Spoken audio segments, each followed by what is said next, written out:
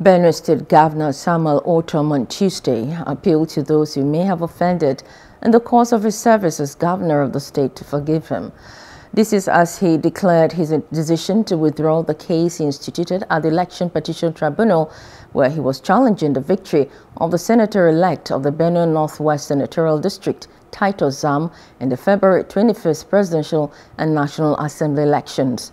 The senatorial aspiration of Governor Ortom was dashed following his colossal defeat in the February 25th election when he lost to his former aide, Titus Zam.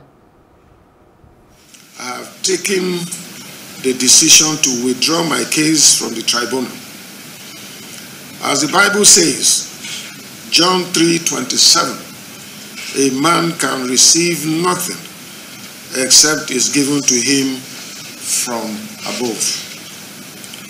Let me add that the decision to withdraw my case from the courts is in the interest of peace and without prejudice to the suits filed by other candidates of our party, the PDP.